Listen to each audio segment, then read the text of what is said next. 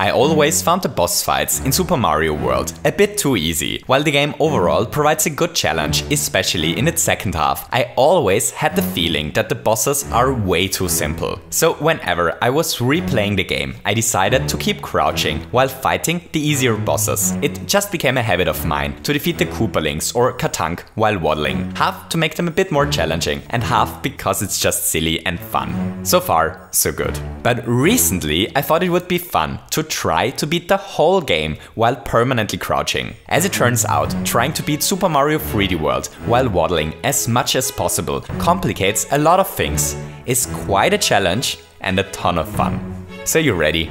Let's do this!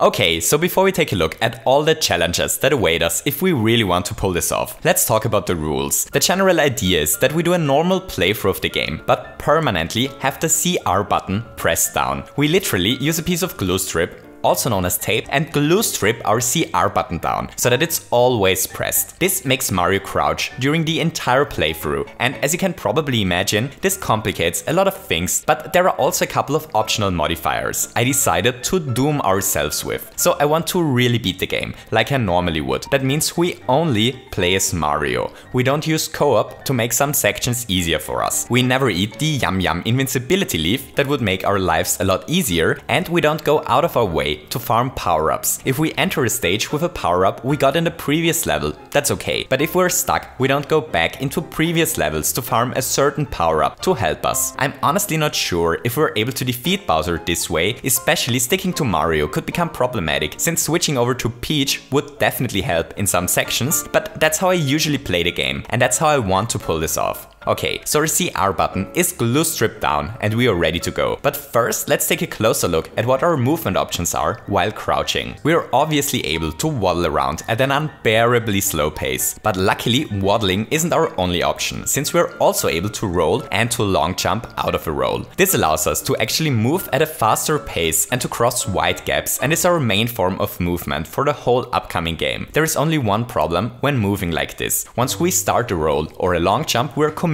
to it, and we have almost no control over horizontal movement anymore. There is only very little room to correct errors. Luckily, we have a second movement option while crouching. Normal jumps. Normal jumps out of a crouch state are sadly pathetically and useless in comparison to the wide, proud and majestic jumps a non-crouching Mario is able to pull off, but they are at least good enough to make it on top of small ledges or to defeat a dangerous Goomba or two. If those pathetic mini-hops were our only way to jump, then we probably wouldn't be able to make it out of the first level, but luckily for us we have one last movement option.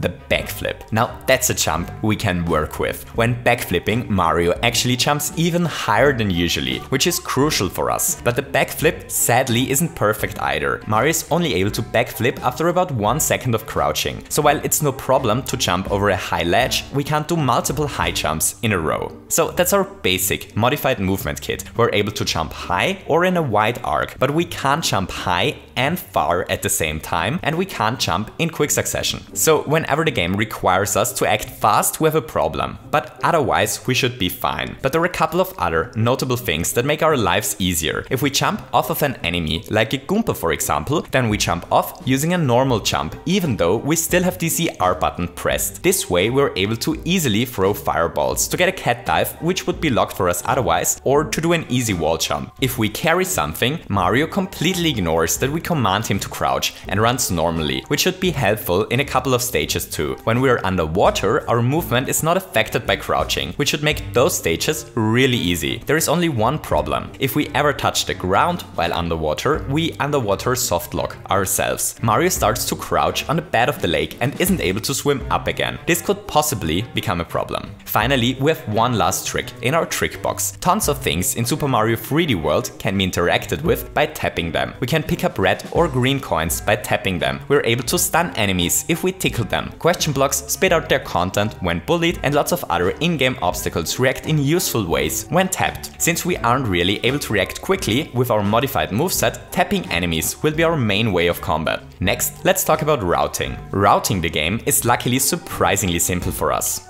because we have to do every single stage up to the final Bowser battle. There are actually optional levels and a couple of secret exits, but we can't really take any of them for a very simple reason. We need 170 green stars in order to open up the final Bowser battle. The basic plan is to do all the levels in their intended order, while we collect only those green stars that are easy to grab. Hope it's enough by the end, and if not, we simply go back and get the missing stars in some of the easier levels. Since 170 stars are a lot, we're better off playing each level so that we don't miss out on any easy to get stars and have some margin of error for stars that we aren't able to collect. Okay, so let's quickly go over the stages in the game and identify all the levels that are potentially problematic. Luckily, we're able to immediately tick off a lot of the stages. To begin with, we can entirely remove all of the levels in the first 3 worlds from our list. Those levels are so easy that it makes no difference if we attempt them while crouching or while playing normal. Furthermore, we can single out the levels that require us to ride Nessie, the Captain Toad houses and the Dash stages, where Mario runs on top of the boost pads. Pressing the ZR button in the Toad stages doesn't change the gameplay, neither does it change the way Nessie controls. If Mario touches a boost pad, he decides to ignore our ZR command as well. So all of these stages can be played like usual and are completely unproblematic for a scientific cause. Hooray! Next, we can remove a lot of stages that are built more around exploration than about tight platforming. Levels like Sprawling Savannah that are built on a huge flat surface with very little platforming can be beaten while running and while waddling. Then there are a couple of levels that are built around specific gimmicks, like this one, where the challenging part is riding through pipes. These stages aren't altered much by our modifiers and are easy as well. This leaves us only with a couple of worrisome stages that stand between us and a crouching victory. The first problematic level is 4-5, where we have to deal with spikies and moving platforms. The 5th world is still pretty straightforward, only 5-2 has one section that has me worried, while 6 features the fuzzy mine that requires us to play quickly, which could be a problem. Another thing we haven't discussed yet are the various bosses that Bowser hired in order to sabotage our cowering fairy rescue mission. We need to find a way to defeat all of them as well. World 7 is pretty challenging, but there is nothing hidden in it that really threatens our run, which only leaves us with the last world. A lot of the levels there are problematic for various reasons, so we'll take a closer look at all of them.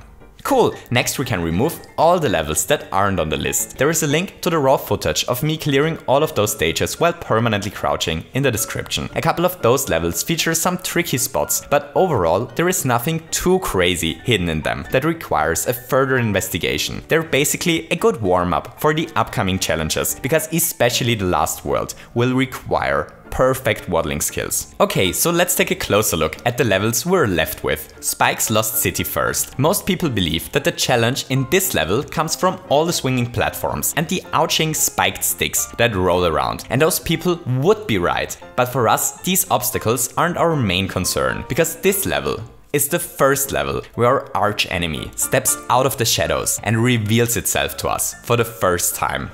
Ladies and gentlemen, may I present to you the biggest threat to our run?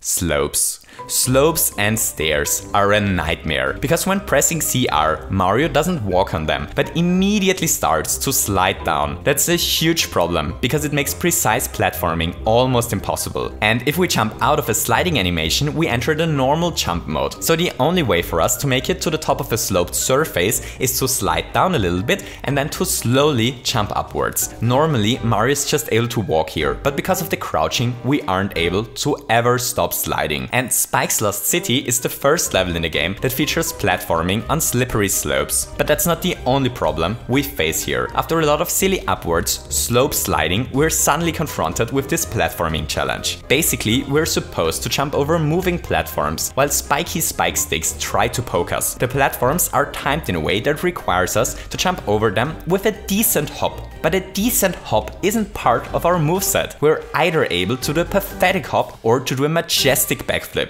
Pathetic hopping always hops us straight into our doom, but majestic backflipping is a reliable way to land on top of some ouching spikes. This part really had me worried, but we luckily made it through. It wasn't pretty, to be honest, but after dozens of tries, I finally managed to leave this horrific sloped stage. That was the first time I was really challenged, and it really leaves me afraid of all the upcoming sloped surfaces in this game. Sloped surfaces like the ones in Tricky Trapeze Theater, the next slippery stage on our list of problematic levels. The problem here is the following. The Tricky Trapeze Theater is built around seesaw platforms that are once again inhabited by ouching spiked sticks. But this time Mario actually begins to slide down when crouching, and that's the problem. We need to jump from this platform onto that one. But the little hop we get when pressing jump while sliding isn't potent enough to land on the other platform, mainly because we aren't fast enough before the seesaw platform tilts again and we once again start to slide down on the other side. This whole part would be super simple if we only had a cat power-up from a different stage, but I really want to prove that the game can be beaten while crouching but without compensating the difficulties by using power-ups in a way I wouldn't if I did a normal playthrough, and no sane person would go out of its way to farm cat power-ups so that he or she is able to do this, in theory, so simple jump.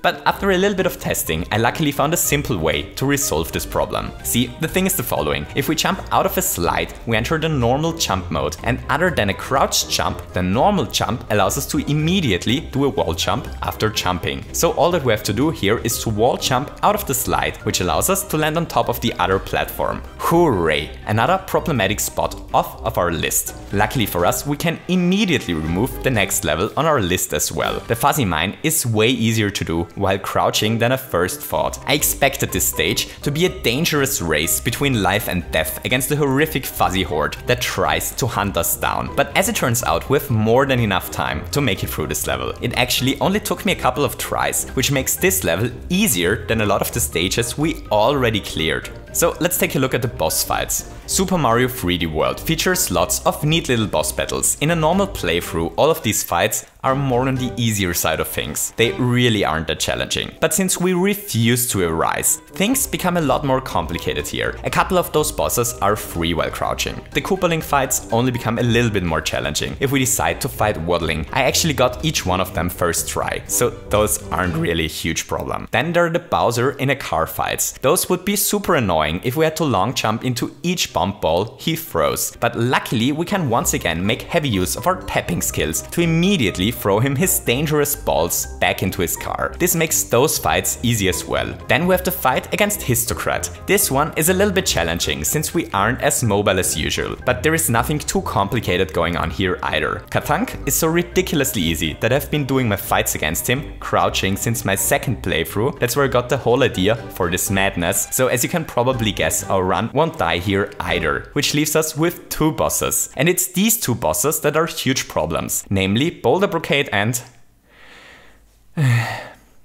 the clown. So let's discuss the clown first. I hate the clown. But not only do I hate the clown, I also hate that I hate the clown. I have never died during the battle against the clown. I consider the clown to be one of the easiest bosses out of all Mario games. I made fun of how easy the clown is in the past, and I believe the clown noticed this. I believe the clown heard that I made fun about him, and I believe the clown decided to take revenge on me. Holy Fuzzy the Clown. We have two major clown problems. Clown problem number one. While we are fast enough to dodge his belly flops, in theory, we aren't really, because we roll and jump faster than he lands, but we aren't able to change our direction fast enough. So the arena is too small for us to dodge all attacks while rolling in a single direction, and we aren't fast enough to change direction. This means that we are basically forced to take a hit in the third phase, and very likely to get hit during the second one. The best way to solve this, I found, was to try to split our crouching cherry clone Marios into different directions and to hope that we only lose one of them, but not both. Clown problem number two. We aren't fast enough to attack. The clown just runs away from us faster than we run towards him. There are two ways to solve this. The one and honestly better option is to be close to the clown when he splits and to land on top of him with a backflip as soon as it becomes possible to damage him. The other option is to long jump on one of the liquid clown bubbles in such a way that we bounce on top of the stupid clown's head. So the clown is beatable, but the clown ended up being the toughest boss I ever faced in a Mario game. I almost switched over to Luigi so that we're able to crouch a little bit faster out of pure clown frustration. But I didn't. I faced my clown destiny, and after about 80 failed attempts, I overcame the clown. So why am I telling you all of this? Well, because today I learned an important lesson about life. Never make fun about clowns in video games. They will hear you, they will remember it, and they will take revenge. So Boulder Brocade is the other problematic boss. When I first encountered one of the Boulder mini-bosses, I was pretty sure that our run would die here, unaccomplished. If we jump on top of one of those angry boulders, then they magically transform into a normal boulder that Mario is able to pick up. Sadly, we can't pick them up, because Mario refuses to pick up one of those gigantic stone monsters while waddling on the ground. But those stone monsters are how we damage the Boulder Brocade boss, so we need to find a way to pick them up. Luckily, there is a way, but doing this is pretty precise and makes the boss fight insanely challenging. So if we're on the ground, Mario refuses to pick up the stones. If we jump on top of them, Mario bounces off of the stones and refuses to pick them up as well. But if we hit this area while holding the pickup button, then Mario isn't on the ground and isn't high enough on top of the stone to bump. So Mario becomes confused and decides to pick the stone up for a lack of better options. That's not really hard to do, but it is slow and a little bit tight, and it's the reason the boss fight becomes so hard. I died here almost as often as when fighting against the clown, and I'm pretty sure I would still sit in my chair grinding the third phase of the fight, slowly going insane if it wasn't for a little trick that allows us to skip a phase. After taking a hit, the boss madly throws rocks around, which destroy all the rocks Mario could use to damage him. But if we're fast, we're actually able to pick up one of those rocks before they become destroyed, which makes it possible to immediately land a second hit once the boss calms down. Because of this trick, we're able to make it past the Boulder Brocade fights. And now we're suddenly in the final world and we still refuse to arise. Hooray! Now the waddling skills we acquired up to this point are really put to the test. There are 9 stages left and a lot of them are problematic in some way. First, we have to do a little bit of relaxing platforming over ouching spikes as a warm-up. Then we face the cookie cockworks.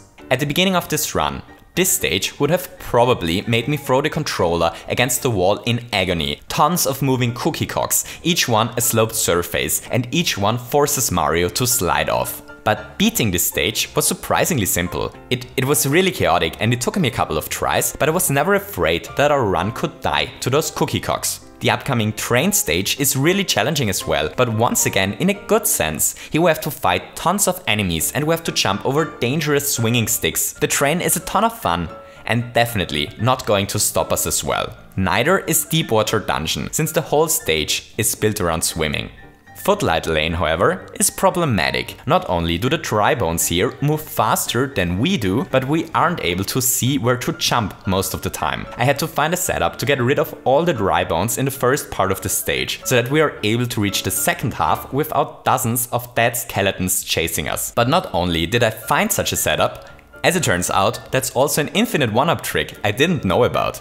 Fed by the power of hundreds of one-ups in our pocket, this stage isn't stopping us either. All that's left now are 2 stages. The ghost house is surprisingly easy, and the last regular level is a last test that forces us to prove that we are capable of facing the final Bowser level. A last challenge on top of a sloped cube over dangerous hot lava. A last challenge that we take with ease. World 8 turned out to be far easier than I expected it to be. Ladies and gentlemen, we almost did it. We almost proved that it is possible to beat Super Mario 3D World without ever letting go of our beloved CR button. All that we have left to do is to climb the final tower and to hit the game-winning power block 3 times in a row. We're so close. But there is one last problem. In a literal sense, because we can't make it past the last obstacle in the game. The problem isn't Bowser. The problem is this staircase. No matter what we try, this staircase won't let us finish our run. We always slide back down into our doom. This evil, dumb staircase. This stupid staircase won't allow us to reach the top of the tower. We simply aren't fast enough to compensate the time we lose because we slide down. That's so ridiculously unfortunate. We've come so far. We survived every sloped surface up until this point. Every single one of those dumb slopes. We found a way to throw boulders without arising. We learned to waddle like a pro. We flipped over tons of obstacles. We rolled past each and every enemy. And we did all of this without ever standing up. We didn't do it because we had to. We did it because we wanted to. The whole game screamed at us, stand up, it said, but we proudly stayed on our knees. We refused to take orders. If we want to waddle, we waddle. If every staircase becomes a deadly slope, then so be it. We do we. The clown was laughing in our face because we were waddling like idiots, but we showed him who's the boss. And now, the literally last obstacle in the game prevents us from completing this run. So I grinded the stairs for hours. For every step I overcame, I immediately made 2 steps back.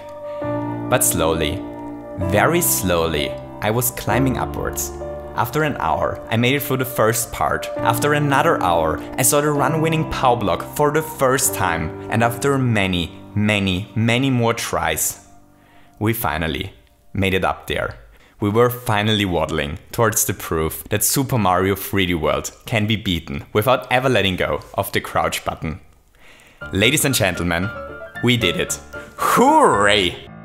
I highly recommend everyone to give this run a try the next time you play 3D World. It's really fun to do the game crouching, and it adds a much needed challenge to the first half of the game. And there's another thing I want to highly recommend. Gamechamp actually tried to beat 3D World without jumping once and documented his crazy journey in a video. And our brother in spirit, Mayro, is currently in the middle of the process of routing 3D World without collecting a single coin. It's really interesting to see how different people tackle different challenges in the game, and how stuff that was trivial for the run we just did becomes incredibly difficult when playing the game with different modifiers. I highly recommend everyone to check those out. The links are in the description.